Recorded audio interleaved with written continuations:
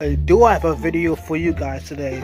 So the last Roblox YouTuber we talked about on this channel was Roblox, who was recently exposed for scamming a 14-year-old kid out of 11 million Robux, and then he apologized, which the apology was just honestly the worst, to be honest. Now that we got a scammer out of Roblox, now there's another Roblox YouTuber who's getting exposed, for scamming. So Itsjack and video bring you back at it again for a brand new video, and today we're gonna be talking about one of the worst scammers. You know what I mean. So if you haven't heard of this guy, his name is Itsjack. He's a Roblox YouTuber with over 100k subscribers, and if you look at his content, it's just not great. He just makes free Roblox giveaways videos. To be honest, if you do this kind of content, you're just setting yourself up for failure. Like, doing free Roblox giveaways ain't gonna make you grow as a YouTuber. If you think you're gonna be a big YouTuber just by doing free Roblox giveaways, then you're just stupid. Because that is the worst way to go on YouTube. If you want to grow on YouTube, just make regular content. That's all you gotta do. Just make regular content. Like, that's all you gotta do.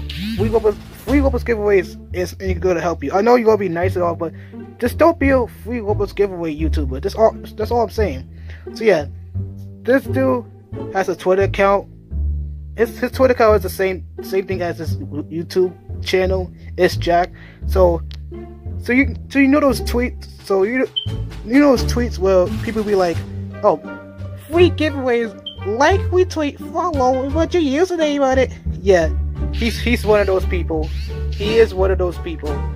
So he's getting exposed on Twitter. So the tweets he will make, he will tweet stuff like, "Roblox Headless Horseman, get it free, like, retweet, do all that stuff, blah blah blah." So he would tweet after he finished tweeting all that. A few days later, he would just forget about it and just dip. He would not announce anything. He would announce the winner at all. So basically, all he's doing is just scamming kids for followers and clout and just likes. That's all he's doing. Just doing that. Now that everyone noticed that he's a scammer and everybody's just exposing him. So basically, he makes this dumb tweet. He says, I just can't. I just can't. It's honestly sad, to be honest. It's honestly sad. So here's the tweet he makes.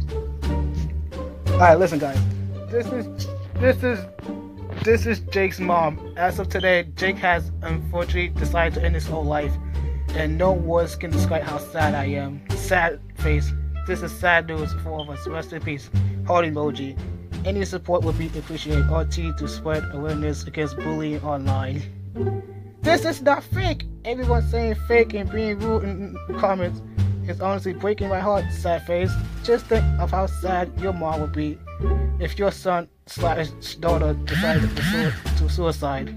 Some people are disgusting, but the nice people will be getting his life over Robux.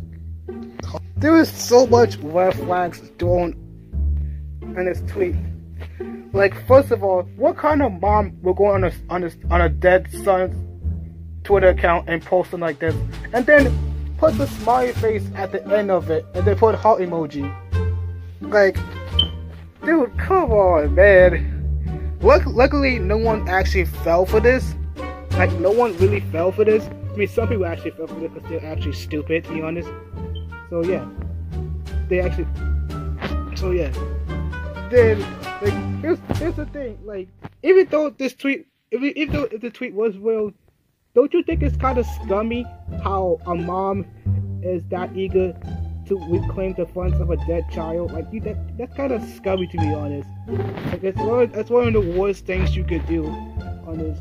Dude, like, go on a son's channel and be like, "Hey guys, my son died, so give his Robux."